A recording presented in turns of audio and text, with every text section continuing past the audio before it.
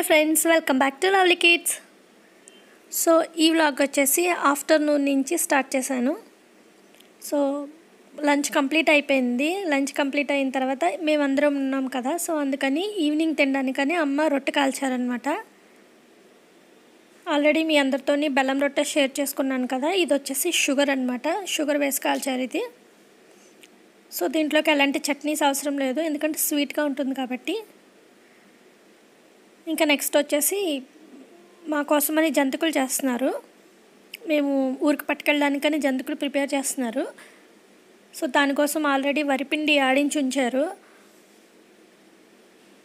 So నేను వాటిని బాగా జల్లిస్తున్నాను అనమాట. ఫస్ట్ ఆల్రెడీ వాటర్ బాయిల్ అవుతున్నాయి స్టవ్ మీద. వాటర్ బాగా బాయిల్ అయిన తర్వాత వాటర్ వేసుకుని కలుపుకోవాలి కదా.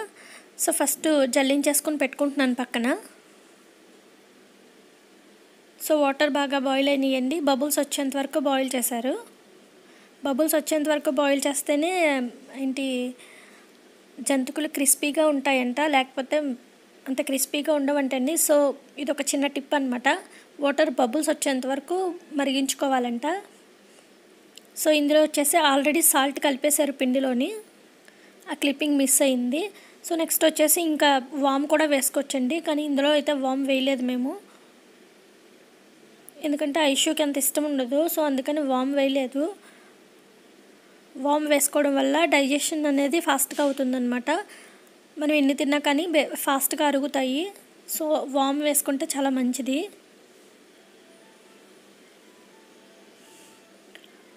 సో హాట్ వాటర్ వేసుకున్నాం కదా, బాగా మిక్స్ చేసుకోవాలి.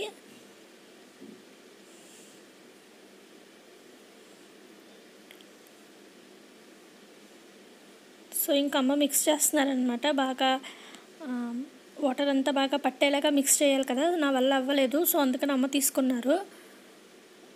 ఆల్మోస్ట్ వాళ్ళందరికీ తెలిసే ఉంటుంది జంతికలు ఎలా ప్రిపేర్ చేసుకోవాలని.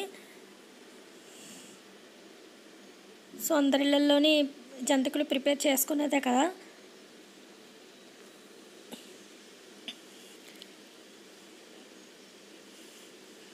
ఇంకా నెక్స్ట్ వచ్చేసి మీరేం పిండి వంటలు చేసుకున్నారో నాకు కామెంట్ సెక్షన్లో చెప్పండి. సో ఇక్కడ వచ్చేసి ఏంటంటే సాల్ట్ సరిపోయిందా లేదా అని చెక్ చేశాను, కానీ కొంచెం సాల్ట్ తక్కువైందనమాట. తక్కువైతే అప్పుడు మళ్ళీ కొంచెం వేడి నీళ్ళలో సాల్ట్ కలిపేసి ఆ వేడి నీళ్ళు పిండిలో వేసి బాగా మిక్స్ చేశారు. సో ఇప్పుడు సరిపోయింది. ఇంకా బాగా మిక్స్ చేసుకున్న తర్వాత చల్లారిందనమాట. చల్లారిన తర్వాత ఇంకా చేత్తో మిక్స్ చేసుకుంటున్నారు.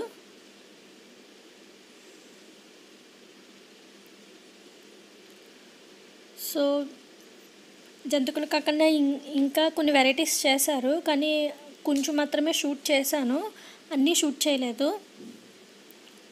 సో మీరేం వెరైటీస్ చేసుకున్నారో నాకు కామెంట్ సెక్షన్లో చెప్పండి. అంతేకాదు ఎవరైనా కొత్తగా చూస్తున్నట్లయితే ప్లీజ్ నా ఛానల్ని సబ్స్క్రైబ్ చేసుకోండి. పక్కనే ఉన్న బెల్ ఐకాన్ కూడా క్లిక్ చేయండి.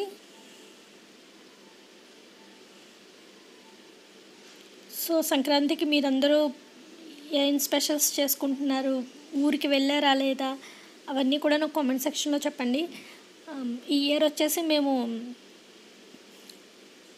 కొంచెం త్వరగానే వెళ్ళిపోయామండి ఊరికి, ఎందుకంటే 11-12 డేట్స్లో అసలు రిజర్వేషన్ అవ్వలేదు మాకు. వెయిటింగ్ లిస్ట్ చాలా ఎక్కువ ఉంది. సో అందుకని కొంచెం ఎర్లీగానే 8th ఆ డేట్స్ కల్లా మేము స్టార్ట్ అయిపోయాము ఇక్కడ. సో ఐషుకి వచ్చేసి ఓన్లీ 2 డేసే హాలిడేస్ ఇచ్చారండి. ఐషు గోల పెట్టిందనమాట రానేసి. ఫస్ట్ బ్రతిమాలితే అప్పుడు వచ్చిందనమాట.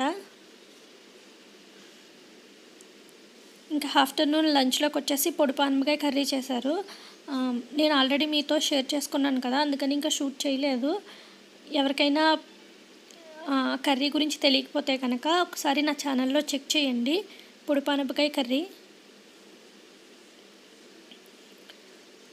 సో నెక్స్ట్ వచ్చేసి ఆల్రెడీ ఆయిల్ పెట్టుకున్నారు, అది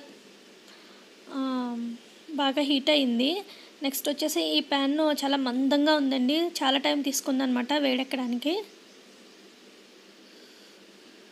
సో ఇంకా వేసేసుకుంటున్నారు, జంతికలు వేసేస్తున్నారమ్మ. సో ఇంకేంటి, ఏం చేస్తున్నారు సంక్రాంతికి, ఎక్కడికైనా వెళ్తున్నారా, అవన్నీ కూడా నాకు కామెంట్ సెక్షన్లో చెప్పండి. మేమైతే ఏం ప్లాన్స్ అయితే ఏం లేవు, ఏమో అప్పటికి ఆ టైంకి ఎలా ఉంటుందో తెలియదు కదా. సో ప్లాన్స్ అయితే ఏం లేవు. ఆ టైంకి ఎక్కడికైనా వెళ్తే కనుక నేను తప్పకుండా మీతో షేర్ చేసుకుంటాను.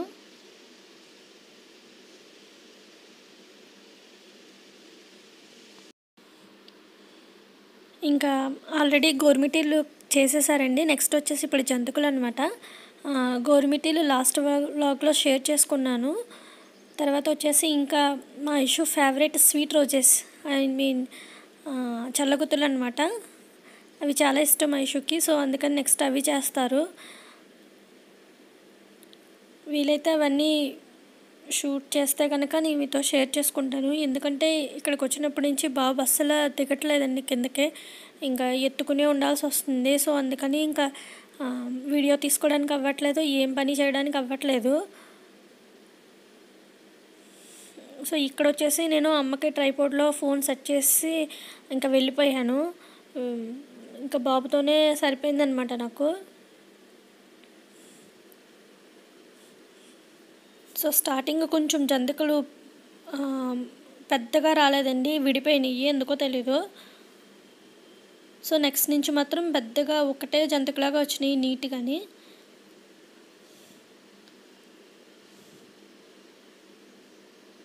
సో పాపం వెళ్ళాను కానీ సంక్రాంతికి అమ్మకి కొంచెం కూడా హెల్ప్ చేయడానికి అవ్వలేదండి నాకు. ఇంకా బాబుతోనే సరిపోయింది అలా. సో ఏం హెల్ప్ చేయలేదు తనకి. పాపం చేసుకుని తనకి ఇంకా వీక్ అయిపోయింది అనమాట తను.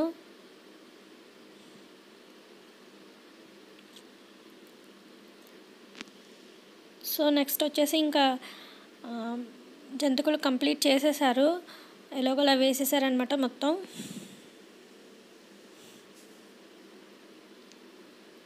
చూడండి ఫస్ట్ వేసినవి విడిపోయినాయి, ఎందుకు విడిపోయినాయో అర్థం కాలేదు.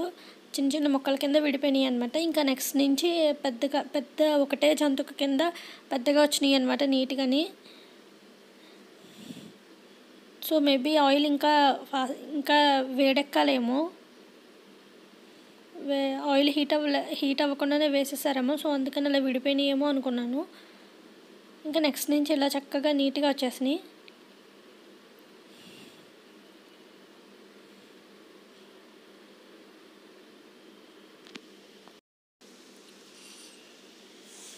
ఇంకా అమ్మ వచ్చేసి జంతికలు వేస్తున్నారు, నేనేమో బాబుతో ఉన్నానన్నమాట.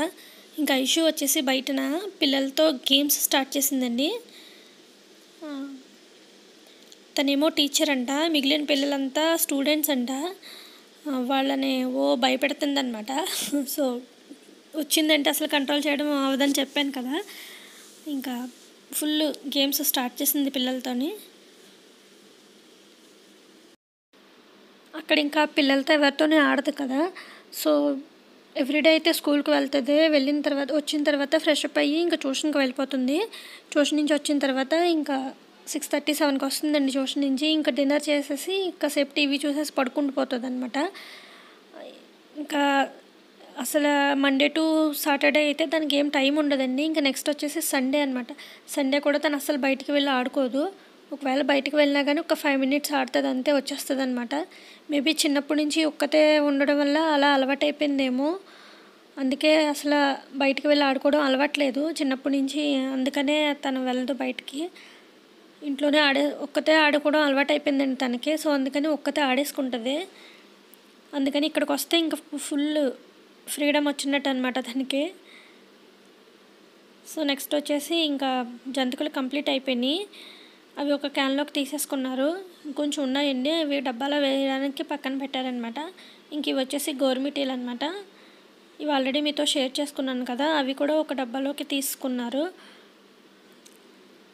ఇంకా నెక్స్ట్ వచ్చేసి సంక్రాంతికి అటుకులు ఆడించుకోవాలి కదా. సో అందుకని ధాన్యం నానబెట్టారు. ఓవర్ నైట్ అంతా నానిన తర్వాత వాటిని బాగా వడపెట్టేసి వాటర్ ఏం లేకుండా ఒక సంచిలో వేసేసి పంపిస్తే మిల్లు దగ్గరికి మొత్తం అటుకులు ఆడేసిస్తారనమాట. సో అందుకని నానబెట్టేశారు. నైట్ అంతా నానాలంట అవి, అందుకని నానబెట్టేశారు ఆల్రెడీ. సో పెద్ద పండుగ రోజు దేవుడికి పెట్టుకుంటాం కదండి. సో అందుకని అటుకులు చాలా ఇంపార్టెంట్ అవ్వాలా. ఇంకా నెక్స్ట్ వచ్చేసి ఈ ముగ్గులన్నీ నేనే వేసానండి. సో నేను వేసిన ముగ్గులు ఎలా ఉన్నాయో ఒకసారి మీరు కూడా చూడండి.